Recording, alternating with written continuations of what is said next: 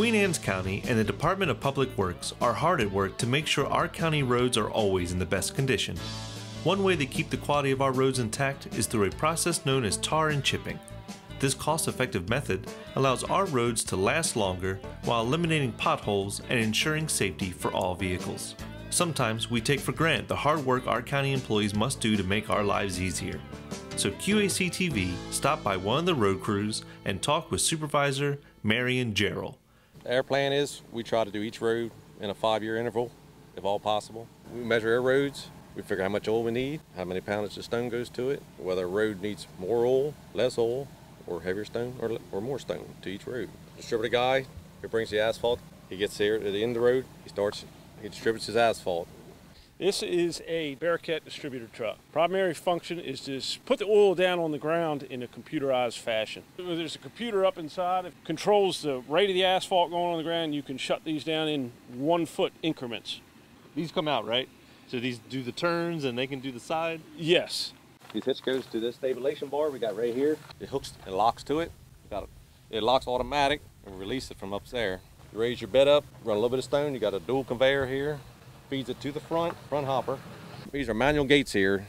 You can open them. You'll watch down here, there's the gate. You can do them 6-inch intervals in the center or a foot in intervals.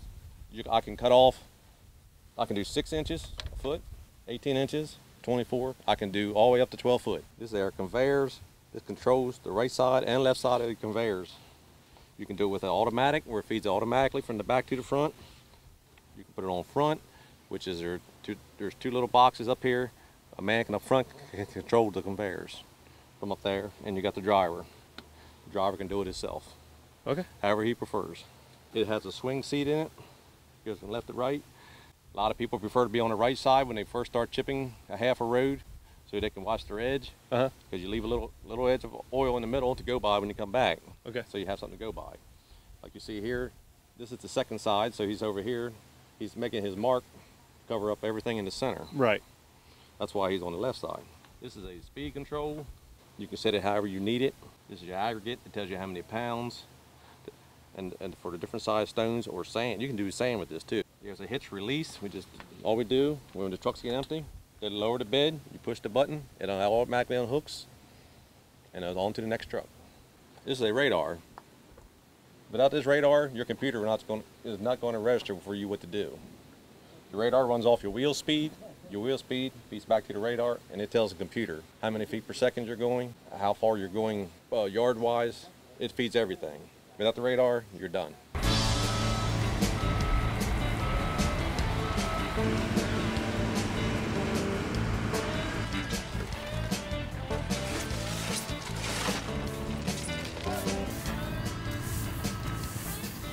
So we've laid our tar, we went through, we did the chipping process. What's next?